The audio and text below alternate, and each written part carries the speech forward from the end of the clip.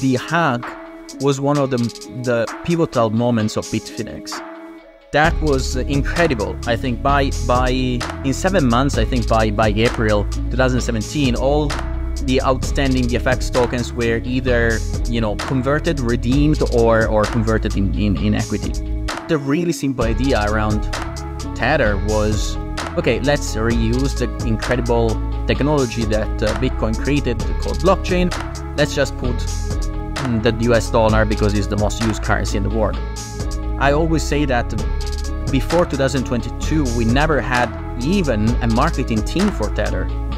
So Tether USDT has becoming really important for hundreds of millions of people across the board, especially in emerging markets in developing countries. Welcome to Epicenter, the show which talks about the technology, projects, and people driving decentralization and the blockchain revolution. I'm Brian Crane, and I'm today here with Friederike Ernst.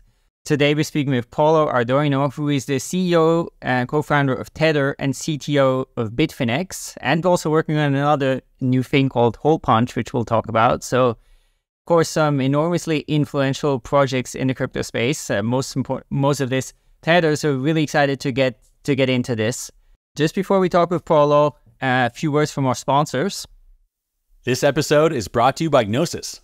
Gnosis builds decentralized infrastructure for the Ethereum ecosystem. With a rich history dating back to 2015 and products like Safe, CowSwap, or Gnosis Chain, Gnosis combines needs-driven development with deep technical expertise. This year marks the launch of Gnosis Pay, the world's first decentralized payment network. With a Gnosis card, you can spend self-custody crypto at any Visa-accepting merchant around the world.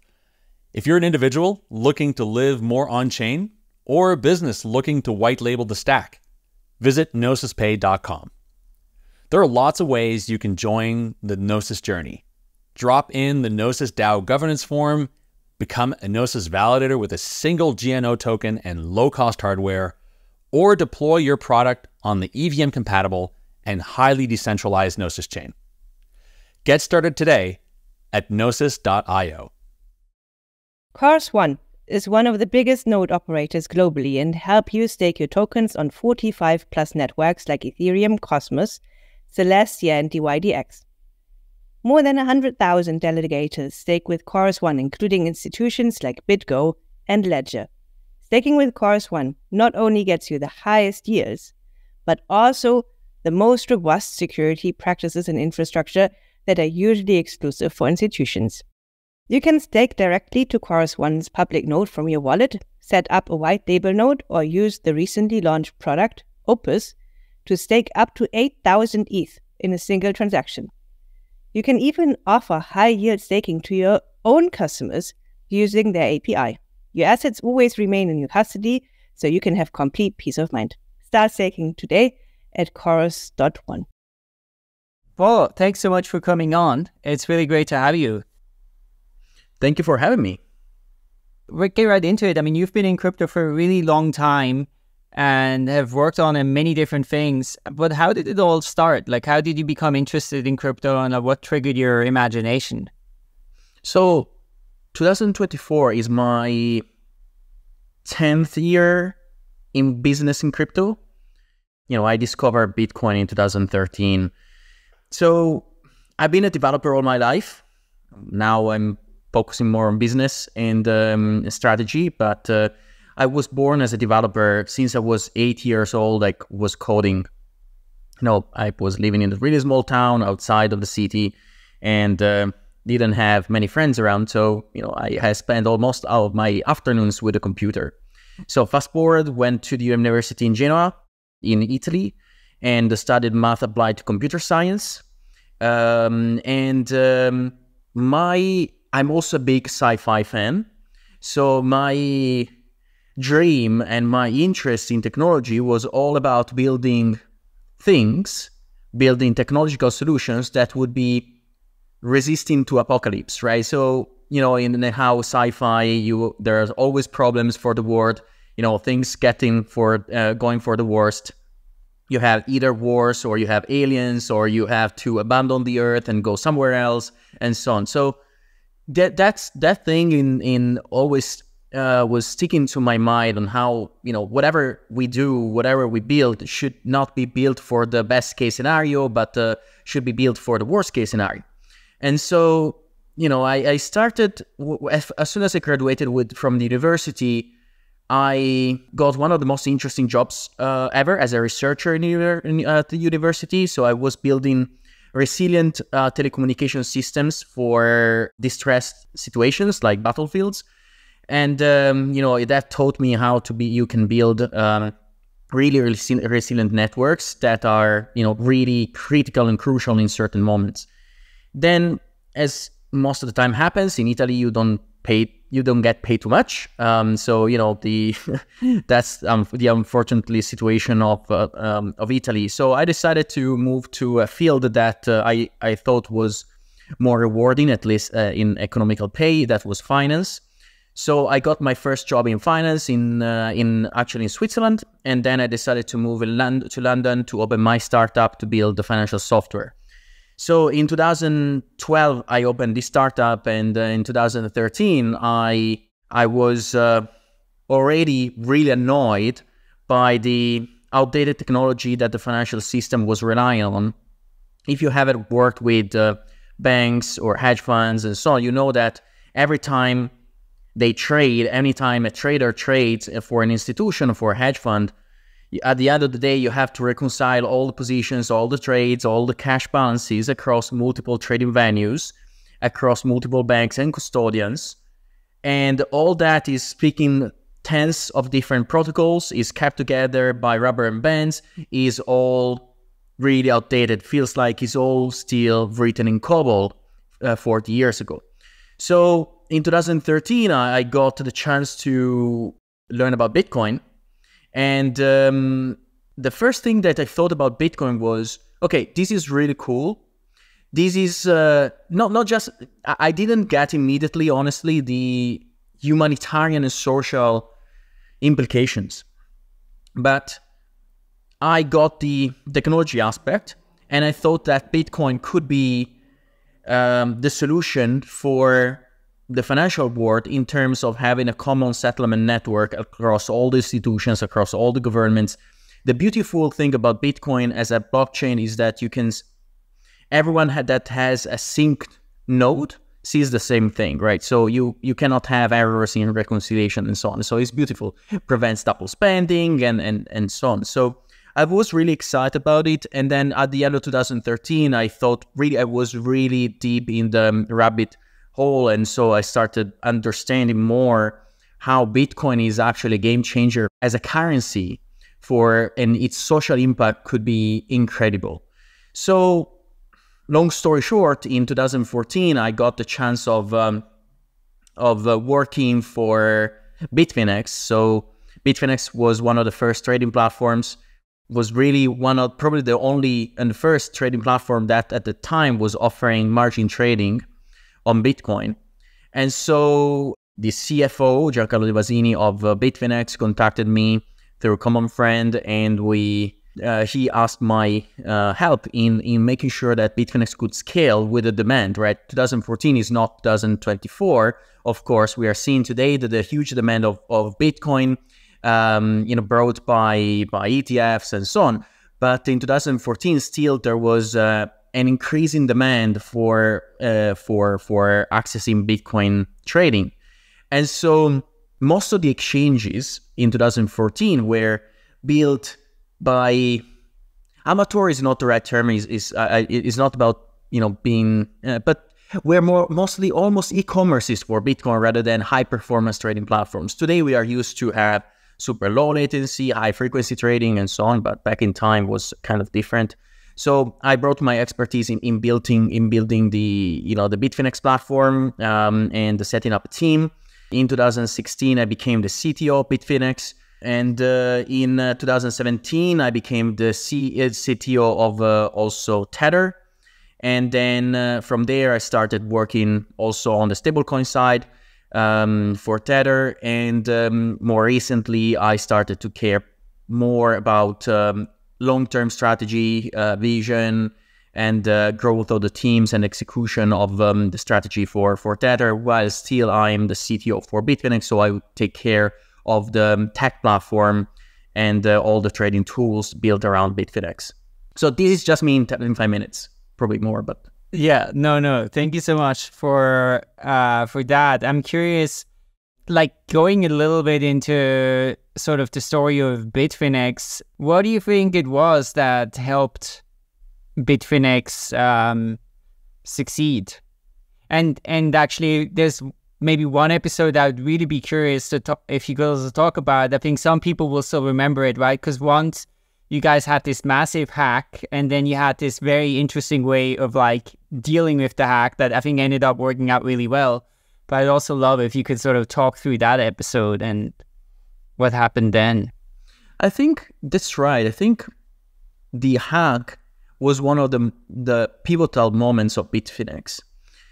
Remember that the world was coming, well, the Bitcoin world was coming from a big hack that was the Mt. Gox hack, right? So at that time when Bitfinex was hacked, it was personally a devastating moment, also for, of course, for the company, for our customers. But look, we had two choices. Either let it go and let Bitfinex potentially die, or we could roll up our sleeves and make sure that our customers would get whole, right? So at the time when Bitfinex was hacked was the 2nd of August 2016. Bitcoin was around $600. So the total loss of Bitfinex was around $72 million, around 119,000 Bitcoin. So we decided, so I remember those days really well, because after the first day or so of assessment of what happened, how it could have happened, and so on, we decided to come up with a plan to resume trading and make everyone whole. The way that we used was actually new, and I think was extremely intelligent and forward-thinking. So we dollarized the $72 million, and we issued the so-called BFX tokens, and we distributed the BFX tokens across pro rata across the users. And so also we opened a market for these BFX tokens so that people could trade their basically these IOUs. The interesting thing is that these tokens had multiple functions, right? So people could take these tokens and convert them into equity if they believe that Bitfinex would be successful in long term. They could trade them on the market, so sell them, for example, and they could also wait for the redemption. So we committed to redeeming those tokens at $1 face value with the revenues of the exchange. So as soon as the market started, so after 1 week, so it took 1 week to bring back the platform up and running. I remember that probably slept 2 hours in a week. I was completely destroyed after 7 days, but you know, we had to make it. We had to put everything we had to start trading again, because if you wait too much, you don't have, you know, people will just disappear, will go away, and you know, there is no chance of success anymore. So we knew that we had to restart trading within 1 week. So as soon as we started trading, the BFX token, people started selling their BFX tokens, and the price went from 1 to 20 cents. You know, that they thought, well, these guys will never make it. But after the first days, we had a huge outflow of Bitcoin from the platform. You know, customers, of course, were withdrawing in panic. But after a few days, after 10 days, 15 days, we were back the first exchange by trading volume.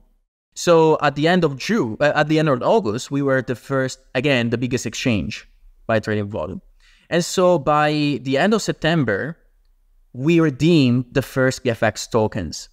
So people were like, oh, holy cow, these guys are making money. They are buying back the tokens. And so the price on the secondary market for these BFX tokens started to go up. And so then October came, November came, we kept making more money, because also that coincided with the bull run right? The started bull run by the end of 2016, going to 2017. That was one of the most incredible years for Bitcoin and the crypto ecosystem. So we were making really good profits buying back the BFX tokens. So more and more people start to convert their BFX tokens into equity. So that's how basically we got almost 300 shareholders for Bitfinex. And that was incredible. I think in 7 months, I think by April 2017, all the outstanding BFX tokens were either converted, redeemed, or converted in equity. So I really like and love to think about that part of the story, because I think that in these moments of weakness is how you really assess the team. And I must say that no one in our team left the company. Everyone was focused on make sure that the platform would be profitable to make everyone whole. Yeah, to this day, it's one of the biggest comebacks in crypto history. And I also really appreciated the story of the BFX token, how kind of you use crypto economics to make it work for you guys. So yeah, tipping my hat to you guys. So you talked about switching out the financial rails and kind of settling things on blockchain because it makes sense. And I concur 100%. So we have recently started building financial infrastructure that kind of crosses the chasm from blockchain to legacy finance with Gnosis Pay and other such integrations. And I was absolutely flabbergasted at the stack that the financial world runs on. It's unbelievable. So you guys, in that vein, you guys started a decentralized exchange in 2017, back when these were still fairly marginal. So it was Bitfinex, and it later rebranded to Diversify and then now RhinoFi. How do you juggle this? So basically in terms of trustlessness and so on, obviously having a DEX is preferable to having a centralized exchange in some sense, because everything is transparent, the spirit is there. So how do you see the coexistence of both of these branches? So I think that the beauty of Bitfinex and this group, that is always, there is this meme of being in for the tech, right? So then, you have the people with big gold chains and so on. But we have been always really in this field for the tech, right? We always try to push the boundaries of tech. Even when DEXs were not a thing, we thought how we could make sure that if people are not comfortable in leaving their tokens and their money on the exchanges, how we can make the experience, their user experience, great, in a sense that centralized exchanges have the advantage of being extremely fast in execution. Because think about the fact that now the average latency of an order on Bitfinex is around, in the internal system, is around 10 microseconds, between 10 and 20 microseconds, right? So that's how you scale. You can handle any sort of volume, and so on. And you can only do that through a centralized platform, because even the fastest blockchains like Solana, they have a block time of around 100 milliseconds. So that is incredibly longer. It's like an eternity compared to the latency that you have in a centralized system. But, the problem there is just something in physics called the speed of light, right? The information goes to the speed of light, and so you cannot move information if you have multiple nodes that have to concur to the same information. They have to agree, they have to exchange information. That speed is the speed of light. And so as fast as it can be, if you have to have do different round trips around the world, because one node could be in Tokyo, one could be in Switzerland, the other one could be in the US, then you get to 400, 500 milliseconds of a minimum time that's needed for a blockchain, and so for a DEX in terms of latency. Now, so the way we approach this is, what are the pros and cons of a DEX compared to a centralized exchange? And for us, the most important part was having the ability of keeping your own custody while trading. So being able to trade as fast as you can with the normal centralized user experience, but at the same time keeping control over your own custody. I think that is the holy grail of finance, if I have to think it through. Of course, the other important part is the transparency, right? So you want to make sure that people don't front run you and so on. But I think that the transparency can be, on one side, of course, on the DEXs you have transparency, but you have enormous latency. So you can also, there were also cases in which people were front run because they looking at the mempool, looking at have even the validators, for example, who can front run people because they receive transactions a little bit sooner. So there are also problems like that in DEX, right? So to me, the holy grail and the big advantage of a DEX is the ability of letting people control their own funds. So that's why we started Bitfinex in that way. As of today, I think there is another there was another interesting kind of advantage of DEXs versus centralized exchanges. That is privacy or anonymity, if you will, right? So with DEXs, you usually log in with your MetaMask, and or whatever other wallet you have, and then you can start trading immediately. You don't have to go through KYC, AML, and so on. But my opinion as of today, seeing also MiCA and the other regulations, that advantage of DEXs will come to an end. I think regulators made it abundantly clear that if you trade against someone else, and that someone else is a person that is sanctioned, the fact that you are using a DEX is not going to save you or create a justification for you. So basically what will end up, in my opinion, from what I gather, being the only advantage of DEXs, that is still a great advantage, is the ability of keeping your own custody of the funds and not being subject to potential exchange hacks. So we'll see. The future is will tell us how these things will develop. I wanted to ask another question that sort of relates in a bit to the sort of Bitfinex journey, but also like more generally to your journey like as an entrepreneur. I mean, you mentioned sort of like how the team sort of made it through all of that, and like you mentioned also like how you have to focus on tech. I'm curious, like, how do you think about, building an organization and like company culture, and like what are sort of the main learnings you've had in that regard?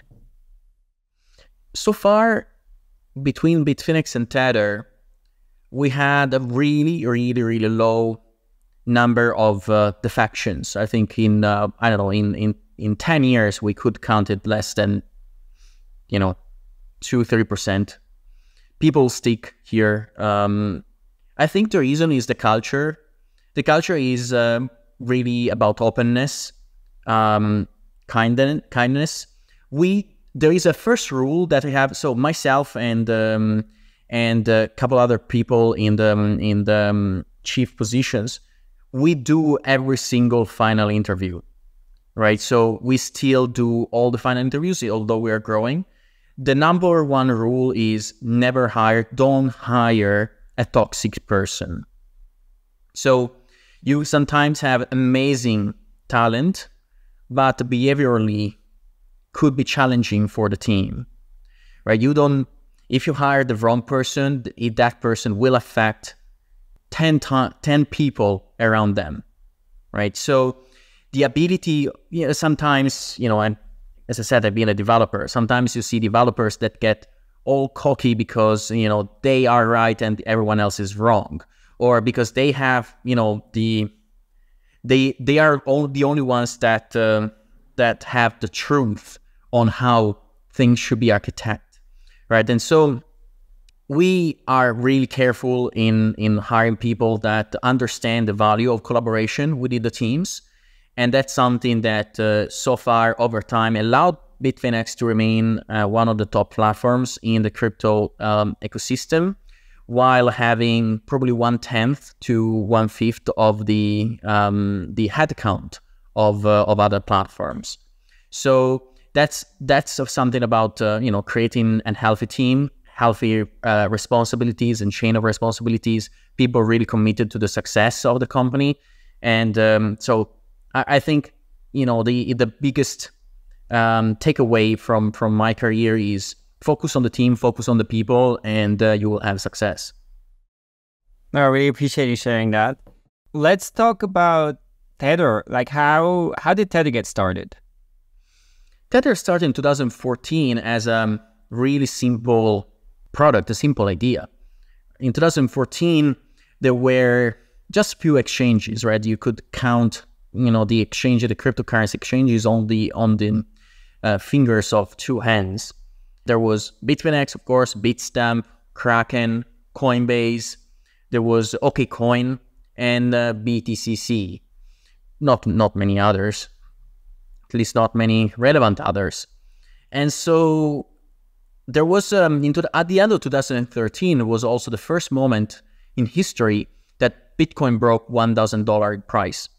And across multiple trading venues, right? So you had maybe $1,200. At any point in time, there was a huge spread across exchanges, up to 20%, right? So some exchanges were at 1.2K, others were at 950, others were at 1,000. The reason is that by then, the work of the arbitrageurs was not possible. The arbitrageurs are those kind of traders that sell Bitcoin where on the exchange where the price is higher, they sell it for dollars, they take the dollars, they move the dollars on the exchange where the price is lower, they use these dollars to buy Bitcoin, and then send the Bitcoin on the exchange where the price is higher, and so on and so forth. They do it in the loop so that the spread across these exchanges will go down and they all get aligned. In order to do this, you need to be able to move Bitcoin from one exchange to another, but also you need to be able to move dollars from one exchange to another. But moving Bitcoin takes 10 minutes, right? The average block time of Bitcoin is 10 minutes, but moving dollars is extremely more difficult. Sometimes, international wires might take 1 day, 2 days, 3 days, 7 days, and there is the weekend. So your trading opportunity, your arbitrage opportunity is long gone if you wait so much. So the really simple idea around Tether was, okay, let's reuse the incredible technology that Bitcoin created called blockchain. Let's just put the US dollar because it's the most used currency in the world. Simple as that. Back in at that time, there was no Ethereum yet. So the way to do it, the only platform that allowed that was called OmniLayer. That is a color coin system that is based on Bitcoin. So Tether was born on OmniLayer. Fast forward many years, and Tether started as a simple project to allow to make more efficient crypto trading. But in 2019, 2020, with the pandemic, something changed.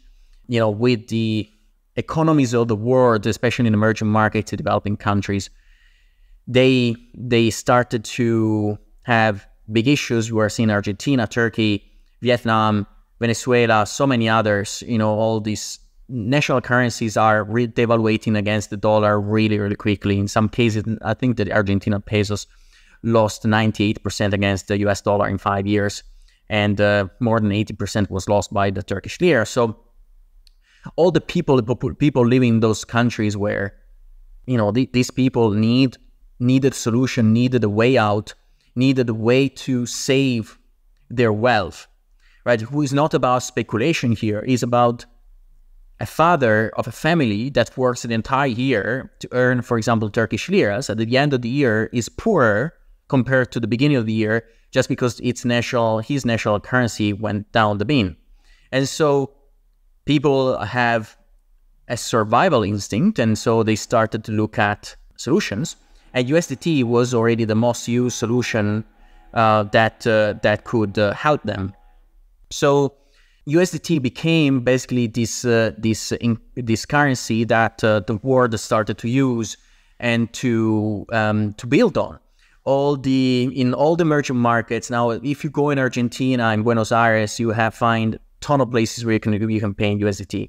Same happens in Venezuela and so many other countries. And I must say, we didn't envision that. We didn't think about it. When we created Tether, was really a simple idea. And so we are humbled by the success of USDT.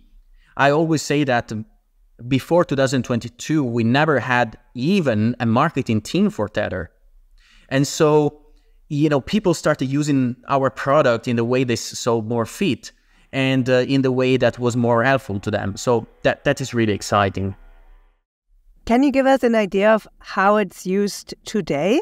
So kind of in percentage, kind of like what percentage is kind of like what I would call normie use? So kind of like the Turkish father or the Argentinian family mother who kind of keeps their salary in Tether in order to spend it as efficiently a couple of months later.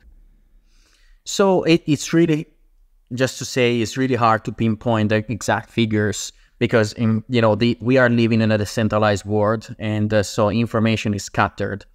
But as of today, I think that at least 50% of the Tether in circulation, the USDT in circulation are kept as savings and not necessarily used for trading.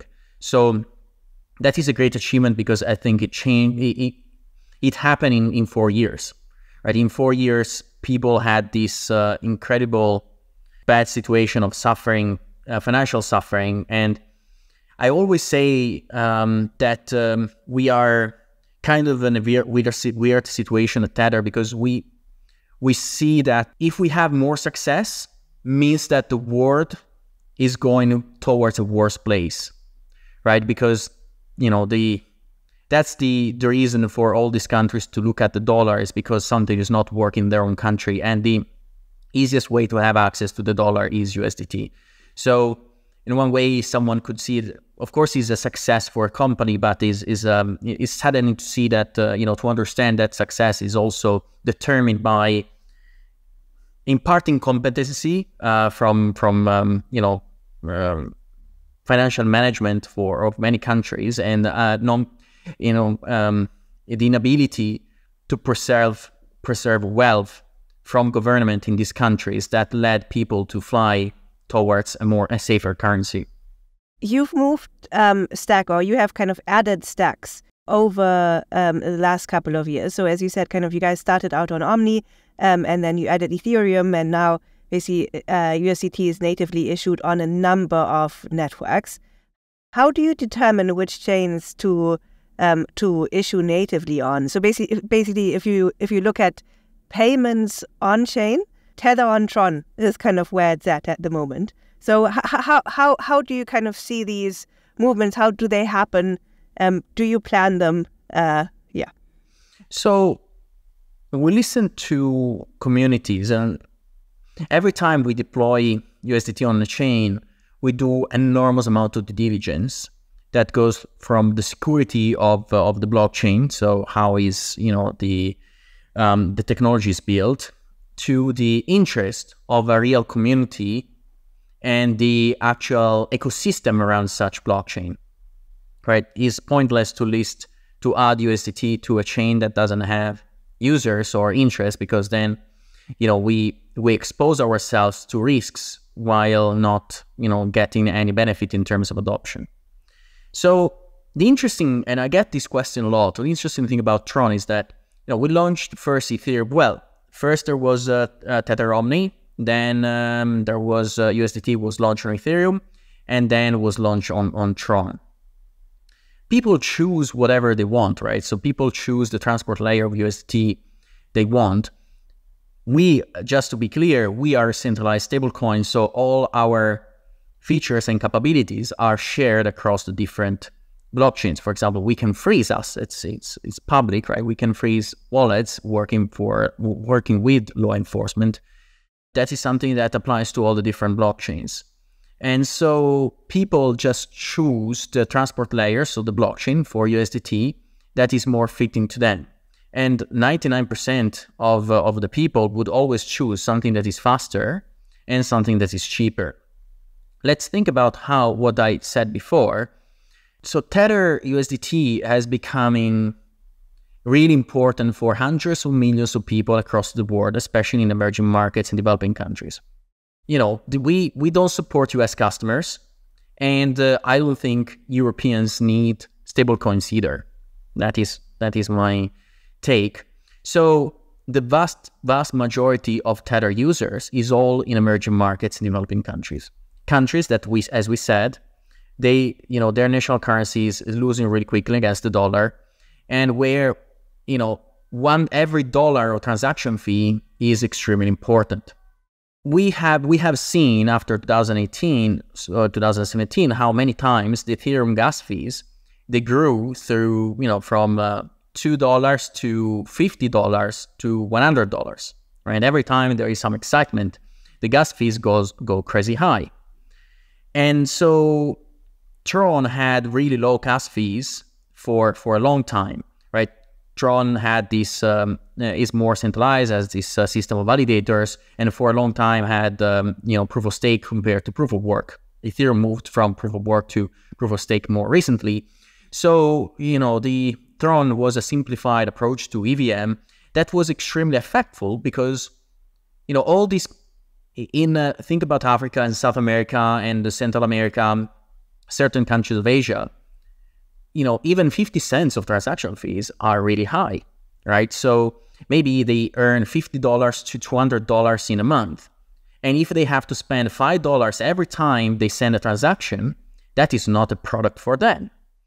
The interesting is sometimes, the Ethereum community criticize us a little bit because, the Tron is still heavily used.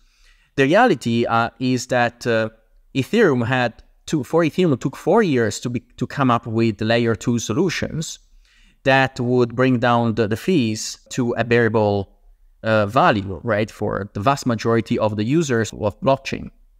And so if you give to a competitor, that would be Tron in this case, 4 years of first mover advantage, of course it's really hard to take it back, especially when also all these layer 2 solutions built on Ethereum are anyway competing with each other as well. It's like, the Simpson meme where, with the Scots, where basically in the end everyone ate each other.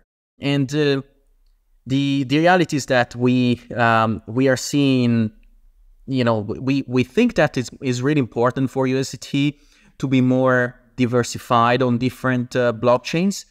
It is important that although these blockchains will start to grow, an ecosystem will keep transaction fees low and will keep the transaction speed high in order to fulfill the interest and the need of emerging markets populations. Tron transaction fees have moved up significantly though, right? So basically TRC20 transfer currently is around $1.50. So it should be impacting the people that are served best by Tether. Yes, exactly. And that's why we are seeing opportunities on launching other chains. Recently, we launched on Celo. 2 days ago, we launched on Celo that has lower transaction fees, is EVM compatible.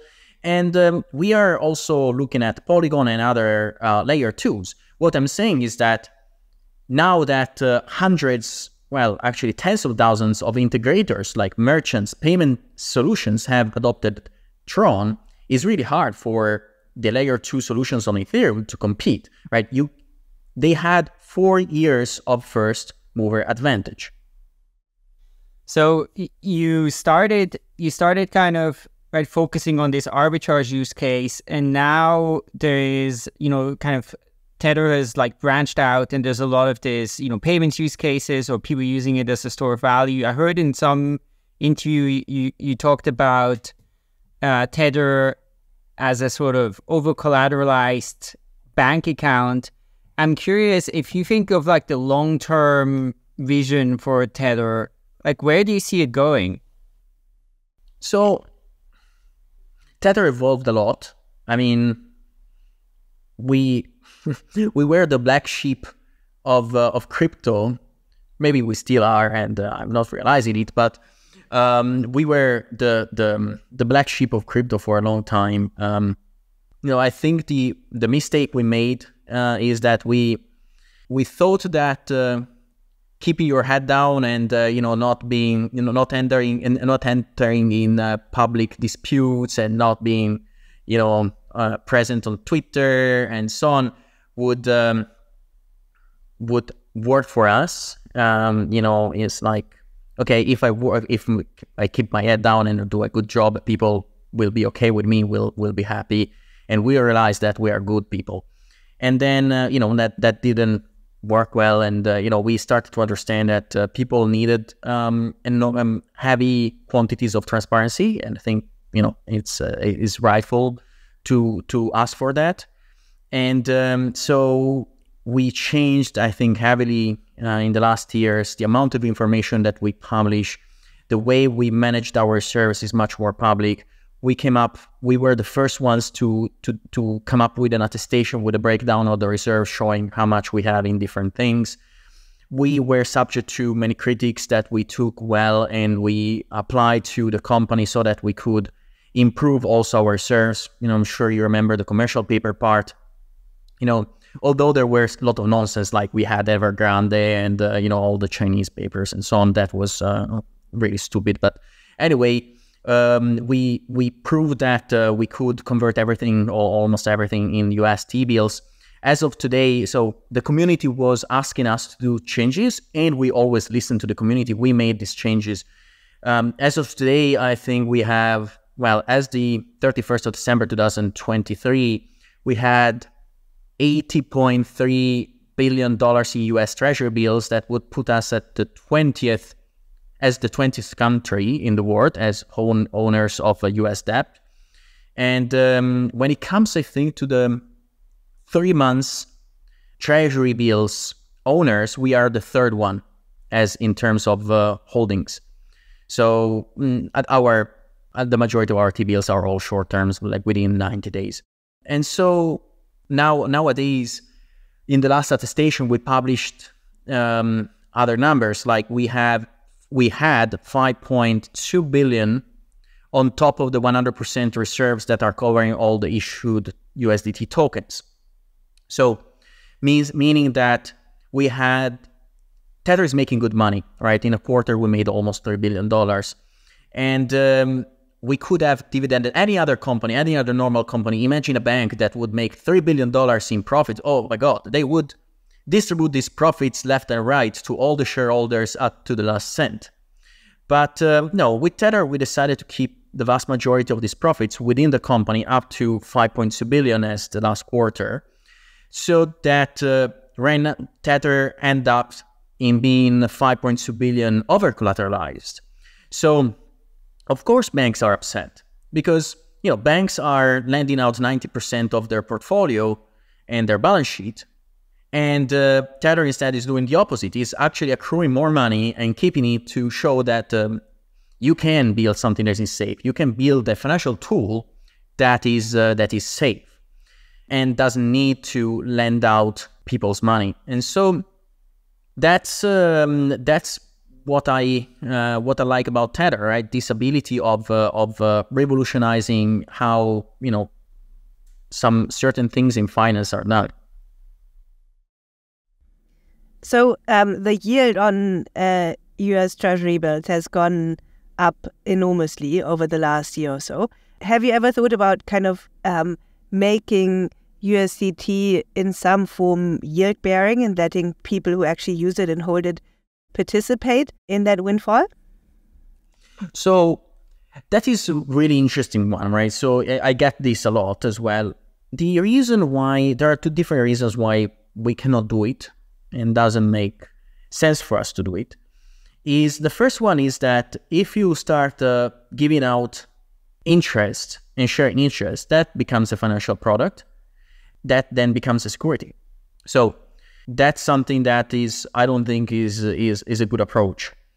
So I think that many of the products that are the stable coins that are trying to do a stable coin that provides an interest are going to end up in having some issues with the US regulators and other regulators. But also, I consider myself a scientific person, and when I create a product, I always think for whom this product is created for, and who is going to use this product. If you live in Argentina, where the intraday volatility of the Argentinian pesos is higher than 4 to 5%, does it really matter that at the end of the year you get 4%? And on the other side, if we get that 4%, we can create a really incredible, stable product that is helping hundreds of millions of people. So that's why I think, if you are in the US, you have already the best banking rails. You have already the US dollar. So if you put money in a stable coin, you expect to receive an interest, right? Because that's a concept of a saving account and a checking account. On a saving account, you want to have an interest. But everywhere else outside the US, for all the people outside the US, the interest is in, especially the ones living in emerging markets and developing countries that are the actual users of a stable coin, then that 4% is not really meaningful, because what they care about is to have something that protect themselves from a much worse situation. So I totally understand that reasoning. Of course, one thing that did happen like a few years ago that sort of like along these lines, right, is that a lot of the usage of Tether or of USDT was that people hold it on exchanges, right, to trade. And then I think, Binance created their BUSD. And, I think it was because they say like, well, all these people holding, USDT there. And of course, the sort of profits of that you accrued with Tether. And they were like, okay, if we can swap this out with our own stablecoin, right, we can capture that. So I'm curious, do you think that might be a path where basically USDT would incentivize like some of these large platforms where massive amounts of USDT get held, or do you see that as a sort of competitive threat? Well, I know that some of our biggest competitors are kind of doing that, right? So, I know that some of our competitors are paying big institutions and exchanges to hold their stablecoin. Again, to me and to many legal teams that we talk to, that ends up in you are giving interest to someone else, hence can be considered security. So the point is that Tether today is $102 billion in market cap. Maybe it will go down. Maybe someone else will create a better solution. But we are not, again, we are keen for the tech. We are keen for the innovation. If we become the second biggest stablecoin or third biggest stablecoin, as long as it's safe, as long as it follows our ethos, that's fine. We are happy with it, right? So we don't have to be forever the first. What we like is to leave a sign in terms of innovation, a utility, and how with our technology, with our passion, we can change the world. And if someone will create something better, that's fine. But I believe that trying to, to compete and trying to reduce the security, also in this case from the legal side, right? So if you start doing more and more things, if you keep adding flavors to the stable coin and you start doing this and that because you are scared to become the second or the third or losing market cap or losing market share, look, I mean, that's not us, right? So we believe that the simpler it is, the safer it is. So if you start adding all these nuances, eventually you will fall in an issue and that could endanger the stable coin. So again, Tether has more than 300 million users across the world. And so the only thing we do care about is that it's safe. Your main USD stablecoin competitors, USDC, how do you see the differences between USDT and USDC? Well, they are focusing mostly, and historically they have been focusing a lot on the US. To me, and Europe now, to me is, if you look at the US and if you look at Europe or Switzerland, everyone has 2 credit cards or debit cards in their pocket, have cash, have 2 bank accounts. There is no need. To me, I always describe it like trying to sell an ice cream to an Eskimese. right? So there is no point. When you create a product, again, you have to create it for the people that really need it, and those are the ones that don't have access to a bank account. There are billions of people in the world, they don't have access to a bank account.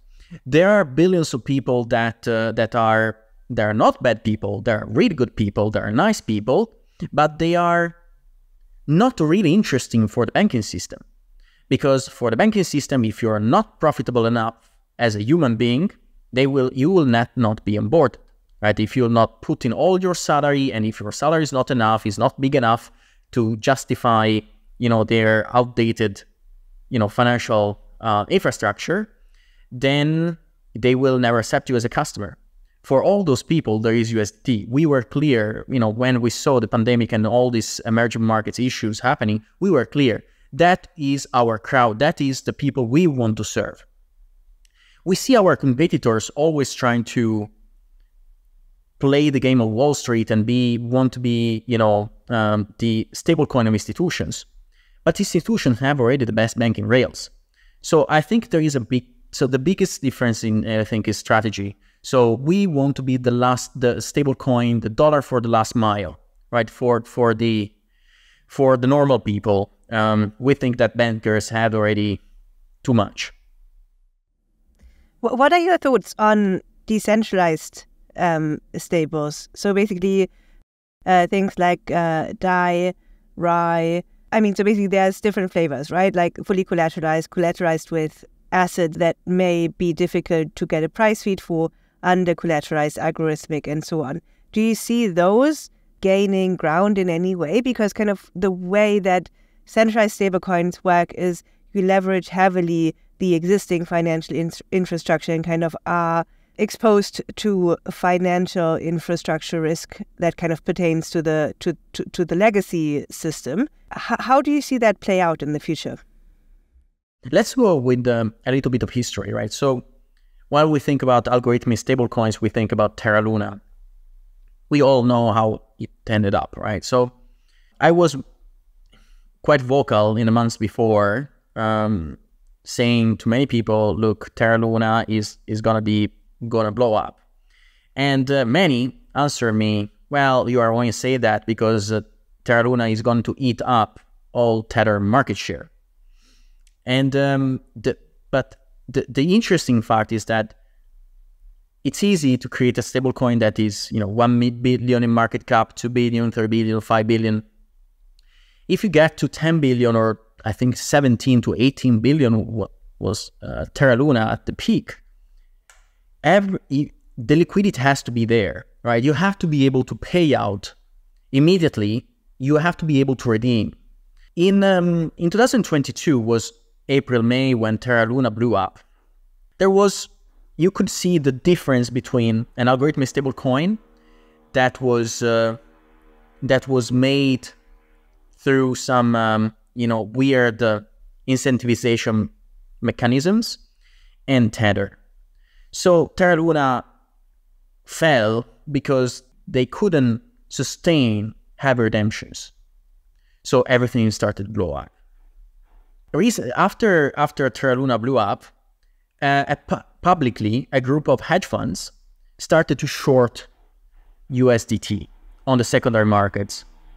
So you could see, and recently I think DCG came out, or there were some disclosures during a class action showing that also DCG shorted during those times USDT for $400 million.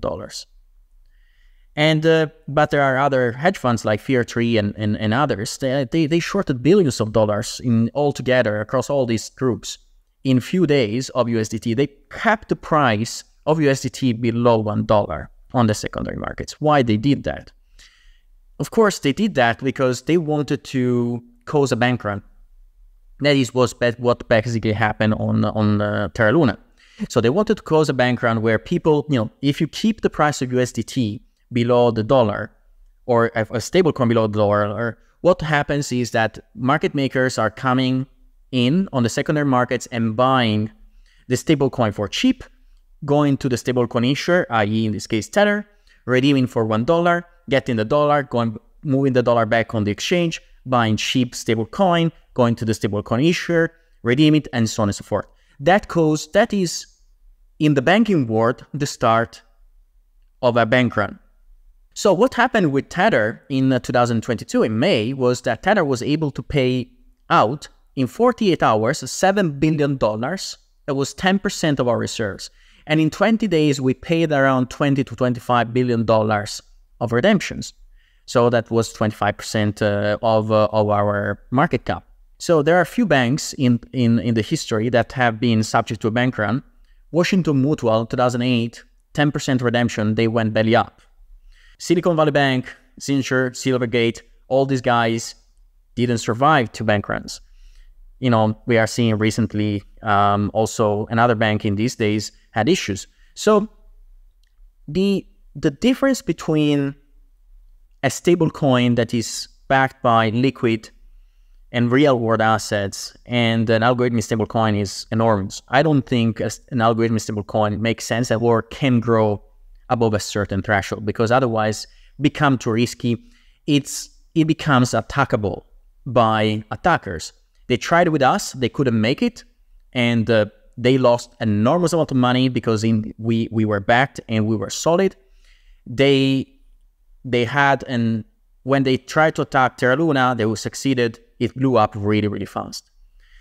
So when it comes to the other times, like collateralize, like DAI, I think they are really interesting concepts. The issue is how you grow the market cap with having extremely volatile assets in your portfolio. Like if you have Bitcoin and Ethereum as part of your collateral, that becomes hard because we have seen how in the last 4 years, Bitcoin and Ethereum lost 80% of their value, right? So it's really, really tricky. So that pushed DAI, to my understanding, to move towards T-bills as well.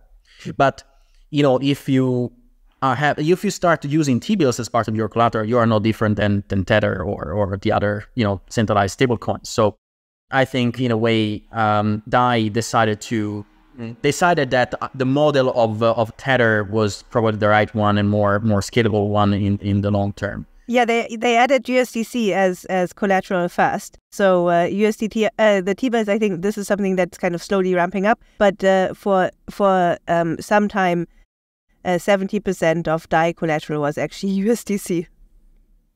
And so it's just a proxy, right? So I think, look, the point is, and the question that people should ask themselves is, why you need a stable coin? So what you want to get from a stable coin?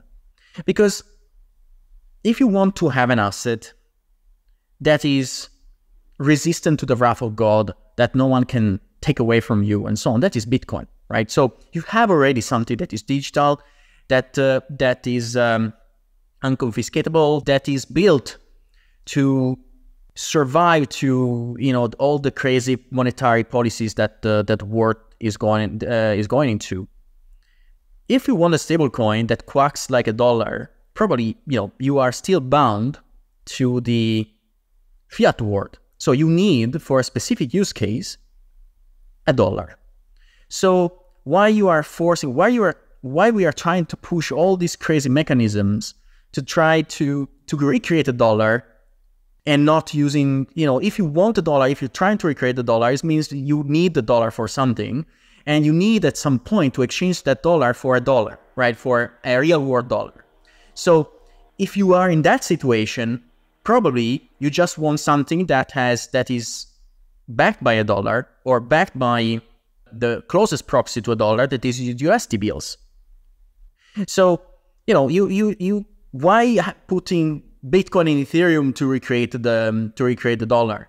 I mean, when eventually that dollar that you created through Bitcoin and Ethereum, you have to sell it for a dollar that is backed by the real dollars or by the US economy, that would be Tether, right? You cannot cash out easily DAI. You have to sell it for USDT. You cannot redeem it directly for US dollars. And so that's the point of the stablecoin, is to be able to have a link to the physical world or to the fiat world. So that's my small rant around the stablecoins. It's not that we didn't think about how we can create something better. Well, we have some ideas that are quite interesting, but the reality is that nothing is really proven to be able to become so big as USDT and maintain its stability no matter what, that without using a heavy amount of physical assets. So US dollars, I mean, especially in this crowd, they are heavily criticized and kind of, they're often made out to be something that could collapse any day now, right? So have you thought about adding an additional product that kind of doesn't just use US dollars or treasury bills as the underlying collateral, but kind of having some sort of basket of currencies or kind of like special drawing rights and so basically adding like the Swiss franc and the euro and the yen and so on to the mix? So this is a great question and there is a lot to unpack. The thing is that, so again, if you are scared about the US dollar, is probably you don't, the reason why you should be scared is that eventually, like in the Weimar Republic, you might be able to buy a loaf of bread with $1 billion, right? But I can tell you, and if the dollar gets to that point, the euro is long gone. And that's not speak about the Japanese yen. Well, the Swiss franc is probably the only thing that will remain and will survive because Swiss people understand finance better than anyone else. But there is no other basket. The only thing that would make sense is gold. What about a basket of kind of like stocks and, in principle, I mean, you would ask yourself, where would the value go, right? And basically physical values would still be there. So kind of, wouldn't you want like shares in companies and actual physical goods like gold, silver, and I mean, there are representations of those on chain as well, right? Well, if the dollar goes bust, that is the entire Nasdaq and the New York Stock Exchange and all this, the American markets are the biggest ones. So do you want really to have some stocks in the US market? I think if we are thinking, and I like this thought, right? So about, what will happen if something happens to the US dollar? But that means that the entire world economy is going towards a reset. And there are only two things that will save you, Bitcoin and gold. So every humanity went through many resets, and they always were done through gold, never through fiat currency. Now we have also Bitcoin as a great alternative and gold on steroids. But here's the thing, right? So USDT has to represent a dollar. So with one USDT, you shouldn't be able to buy more than $1, right? So for us, the USDT is a representation of dollar, that is a representation of the US economy. If again, with the dollar, you can buy, you need $1 billion to buy a loaf of bread, you will need 1 billion USDT to buy a loaf of bread. It's not our business to make the dollar prettier and more solid than the dollar itself, right? So it's just a representation of dollar. If you really want something that is better, then you might want to use Bitcoin or gold. Yeah, I mean, I think a huge part of the value of, something like USDT is also, well, I mean, let's say in crypto, USDT or USDC is used a lot, right? Like, let's say you invest in some company or you do something like that. It's mostly done with stable coins. And of course, the nice thing is you will have a contract, and in a contract it says, oh, $50,000, $70,000, something like that. And you can just send 70,000 USDT, and there's no complexity, there's no conversion. Accounting is simple. So like, I think even if you created some kind of other stable coin that, let's say tracked inflation, and it's from a practical perspective, it will be less useful, right, than something that just mirrors the dollar. I completely agree. The question that people should always ask themselves is, what I'm using this for? So if you're using it to have a dollar, then you should go for the closest thing to a dollar that you can find. And that will quack as a dollar, and also in the accounting, as you said. So for the rest, there is plenty of other options that we created in the last many years.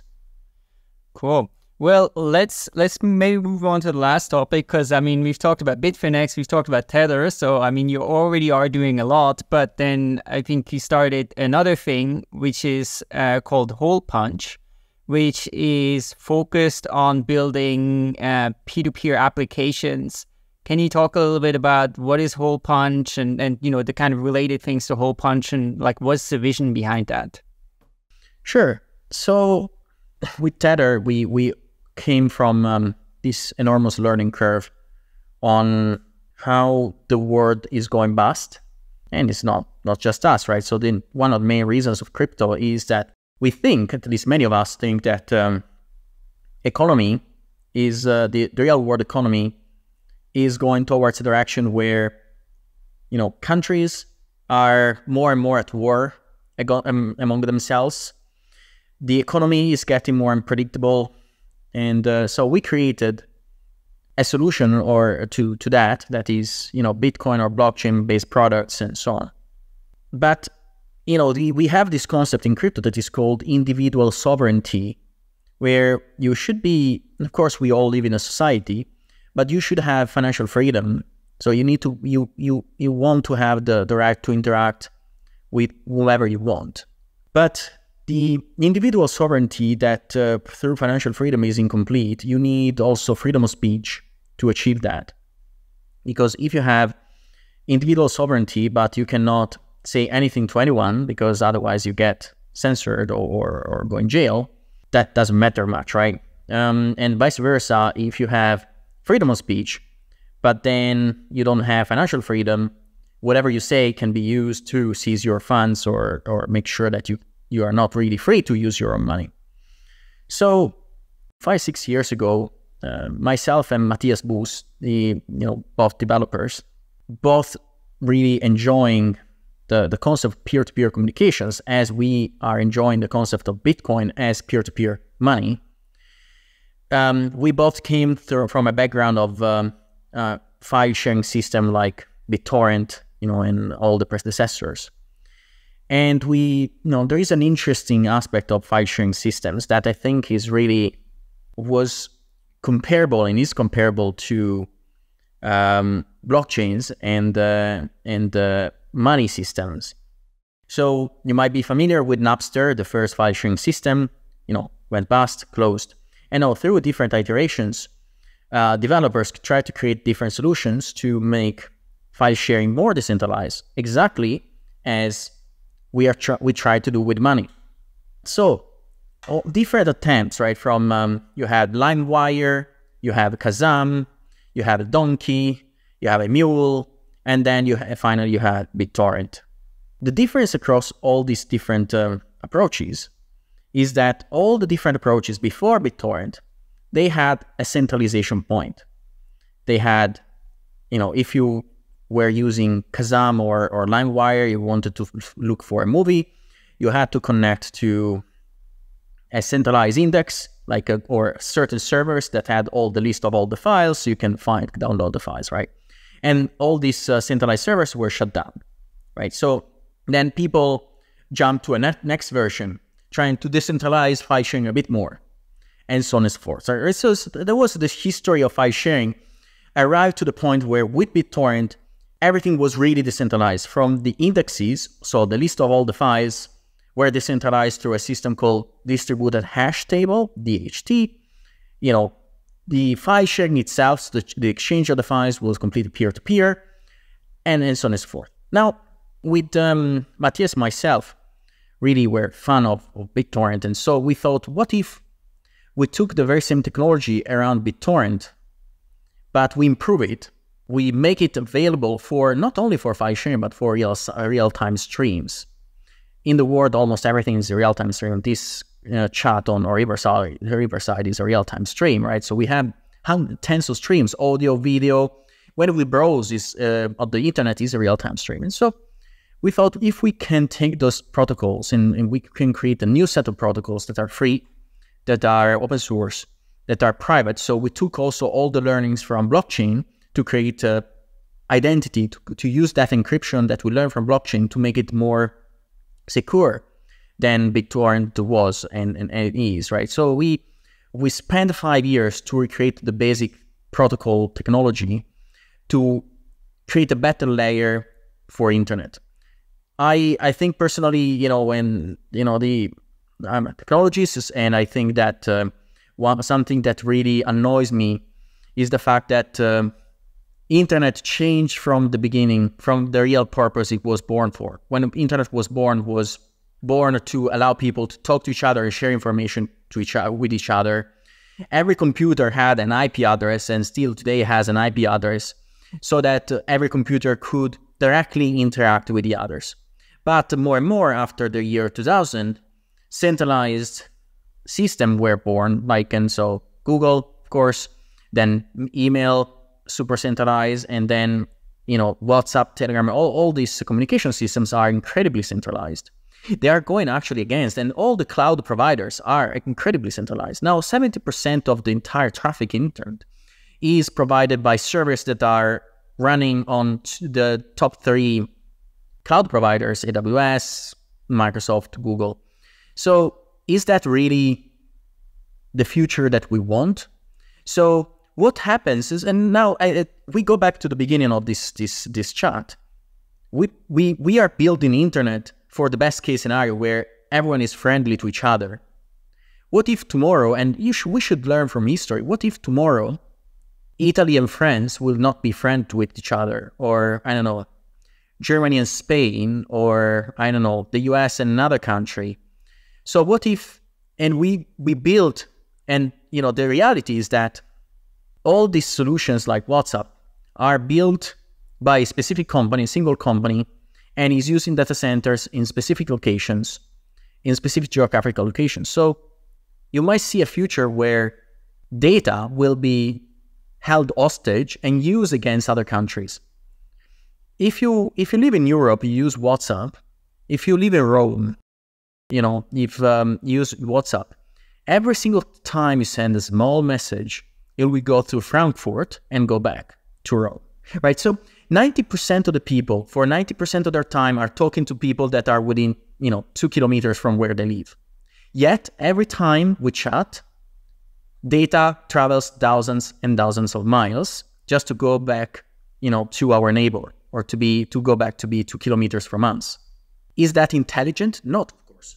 Imagine how much governments are spending in internet infrastructure just to create beefier lines, bigger internet lines for people that are talking for most of the time with their neighbors or with their families that are living in the same area. That is really utterly stupid. Sorry to say that, but it is. And so this is done because centralized companies and big tech providers need that amount of information every day to milk that information, to make money, to sustain additional growth on new data centers. Is like, a circle that goes around and keep growing. It's like, and it's feeding itself. Without us sharing more information, more photos daily, they will never survive. The cost of maintaining their infrastructure will crush them. And so this long story to say that the reason why we created Hole Punching Kit is to showcase that, this interview could have been done through Kit, completely peer-to-peer, without any central server. If Hole Punch, the company that is building Kit, would die tomorrow, Kit will keep working. Imagine if you are in a country, right? So Kit is serverless, allows you to do chats. We created a Bitcoin chat on Kit. There are 1.5 thousand people today. There is no central server. They are talking real time. They're sharing files. You can share any size of file you want because there is no limit. It's just your bandwidth. You are interacting with each other. You don't need, if you share a file on Zoom, you are limited to 100 megabyte because otherwise, if everyone was sharing 2 big files, then you would crash, Telegram or Zoom or whatever, right? But with peer-to-peer, you don't have those limitations. So what we wanted to create with Kit and Hole Punch is we wanted to prove to the world and to all the developers that you can build peer-to-peer applications with a great user experience without having to have central servers. And so Kit now is being used by many people, have much better video quality, much better audio quality, just because if you are talking to a person living in the same area, it feels like you have that person in front of you, because the latency is the smallest it can ever be, because the messages, the data packets will find the shortest path between you and that person, and that between, of course, you, the two devices. It's not magic. Internet was built in that way, but there was never an incentive by anyone to build it, to use it in that way, because the companies that had the most money had the incentive to make it centralized. And all the rest, all the nerds, let's say like us, they never had the money to build, highly successful applications to prove that internet can become server-free in a way, or at least most of it can become server-free. And so that, long story short, Tether found recently, as we chatted a little bit about it, with an important profitability. So since we are, as I said, we are in for the technology, we wanted to create the freest, free as in freedom, chat solution that is unstoppable, that is private, and doesn't need any central server. Super cool. So I get Keat is kind of like basically decentralized peer-to-peer, alternative to like sort of WhatsApp and Telegram. Do you see the same protocol also as a foundation for, very different types of applications? Sure. On the same protocols, you can build peer-to-peer Uber. One of the scariest things is, like, imagine that, this baby cams where that you monitor your children. They are all the data passed through a central server that you don't own. How scary is that? You should be able to connect directly from your phone to your home device without needing crazy configurations. All that is possible through Hole Punch. And you can build, peer-to-peer mapping. You can, whatever you think is built today, you can build on Hole Punch. You don't know how many, when I talk to other developers, I tell them, I showcase Hole Punch. I showcase how you can build, interaction between two devices without any middle server, providing, one device provides some services to another device, without both phones, maybe, without any central server. And even developers are mind blown. And that tells a lot about our education. So as developers, when we go to the university, we are taught that the client-server model is the only model existing.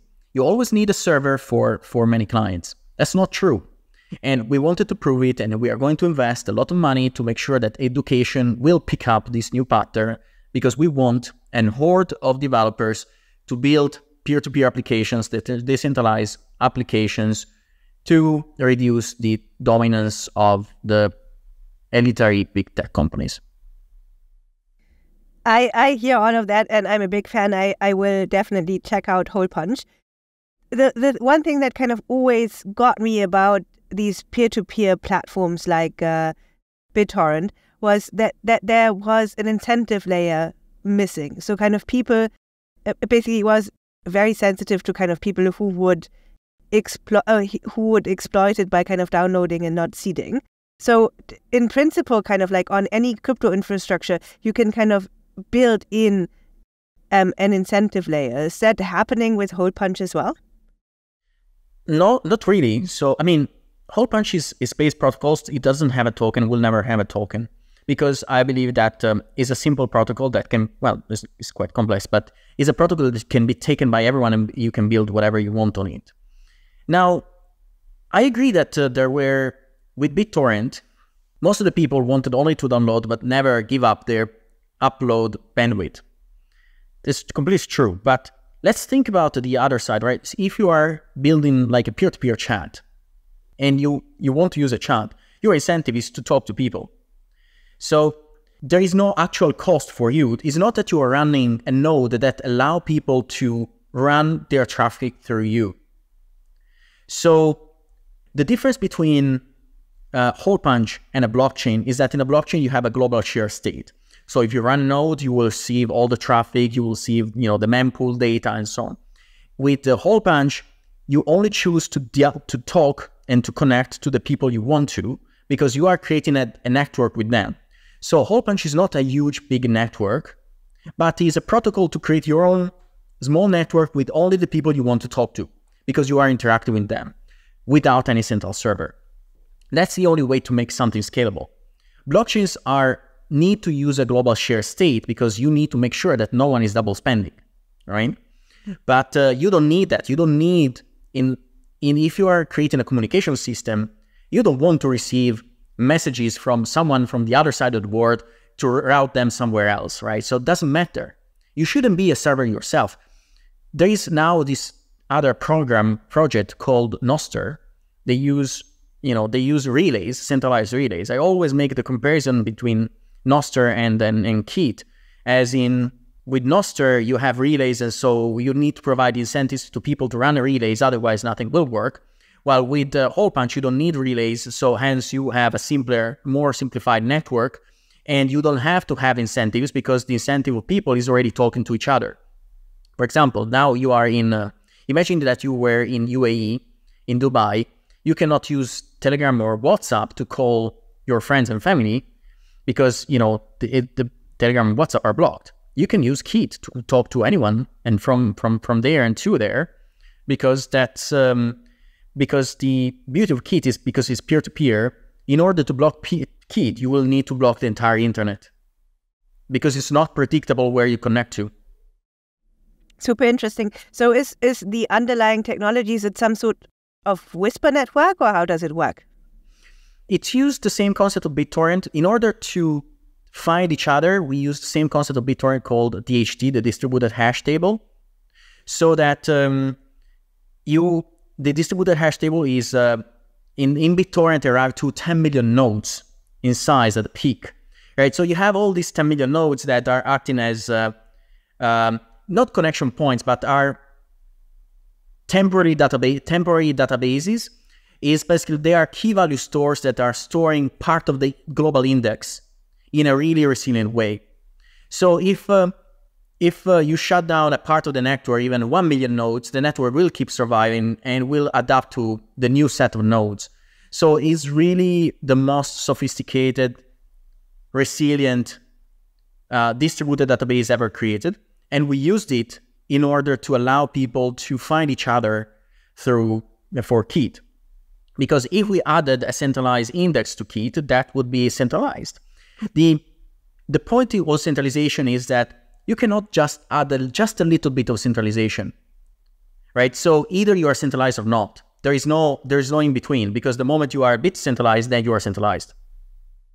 I'm curious. So one of the projects I've been pretty deeply involved in for quite a while is a thing called Urbit, which sort of envisions basically a different architecture for like computing and an alternative to the internet, where basically all of the computers work in a kind of peer-to-peer way, where applications run locally.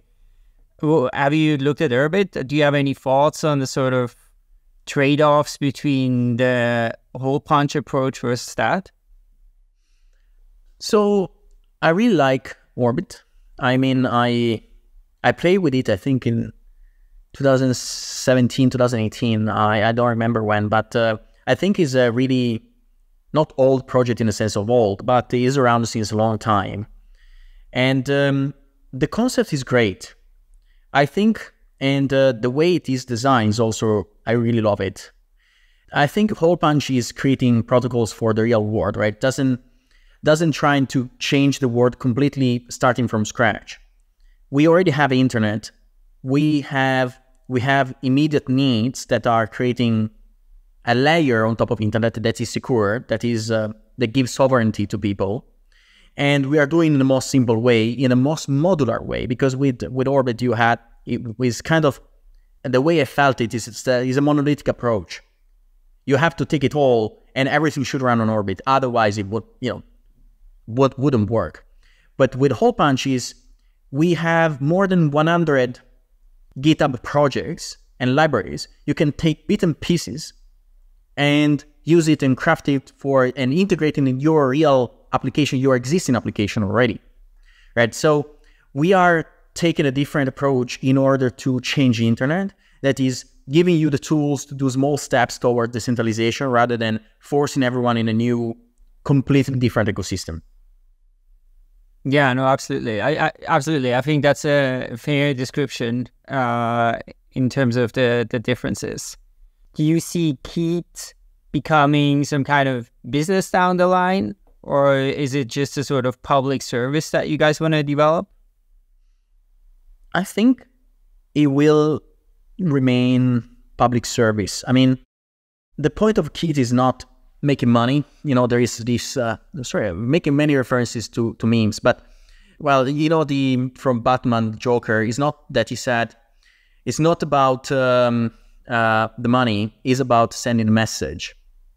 And for us, Keat is that, right? So we make good money with Tether. It's not that we have to make money every single time we do something. Sometimes it's important to send a message. And there is the pun intended because Keat sends messages. And I think this is a fantastic place to end, because it is such an iconic, message to go out on. I will definitely explore Keat and Hole Punch more. I think the entire interview was super fascinating, but somehow the Hole Punch part got me most as kind of like a peer-to-peer and decentralization maxi. If people kind of want to learn more about Hole Punch, or indeed Bitfinex or Tether, where can they go to? Where can we send them? So on X, there is, until we replace X with something built on Hole Punch, so just disclaimer. So you could go on at Tether_TO or at Bitfinex or at allpunch_TO or at Keat_IO or at Paolo Ardoino, so name and surname, to find all my memes and something about everything that I do. Cool. Thanks so much for coming on, Paolo. Really enjoyed the conversation. Thank you, guys. It was super fun.